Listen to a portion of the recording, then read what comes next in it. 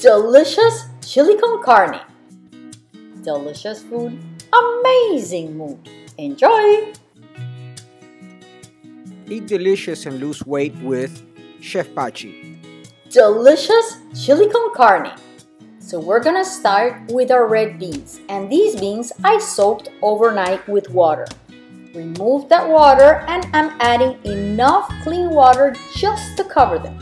On top we add the vegetables, carrots, tomatoes, bell peppers, onion, garlic, and that cube that is frozen cilantro.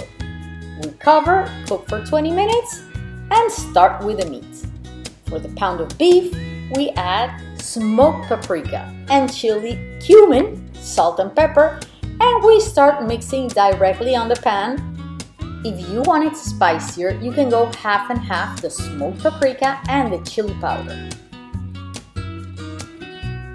So, we place our pan over medium-high heat, start breaking up a lot of those crumbs from the meat, add the tomatoes, press them out a little bit, and turn down the heat to medium-low. Cover it and simmer for 20 minutes.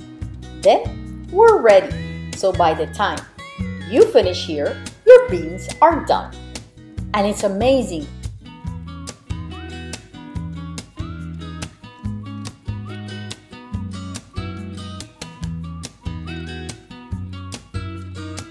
To the tomatoes, we're gonna add smoked paprika, cumin, and chili again, because we want them to absorb these spices too.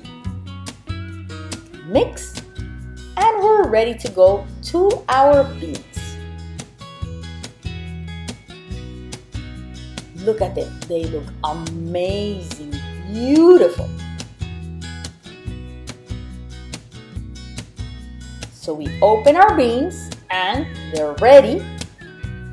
All of those vegetables are still right there. We're gonna pick them, place them in a bowl or in a container or a blender, and we're gonna blend them with some of the liquid from the beans. If you want it a little bit thicker, you can also add some of the beans to this mixture and blend it. I'm using an immersion blender, but you can use a regular blender too, and just go ahead and place all of these delicious vegetables into your beans. It's gonna be amazing.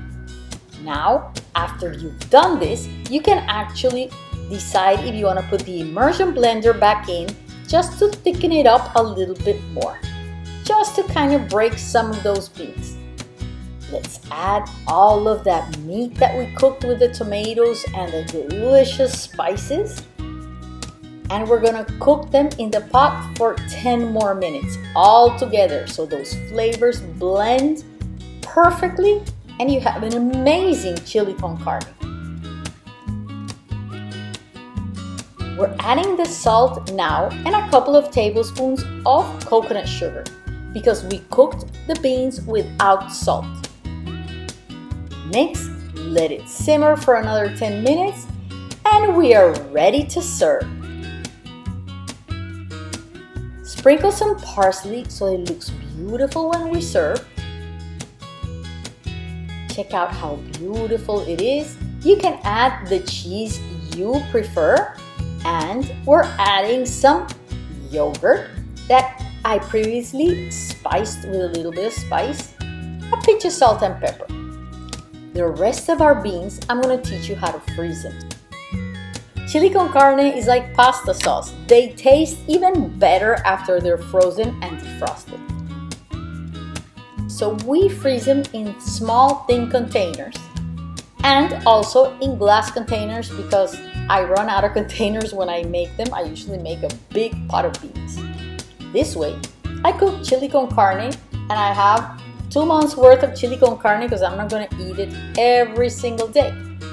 Chef Pachi, delicious food, amazing mood. Enjoy! Chef Pachi.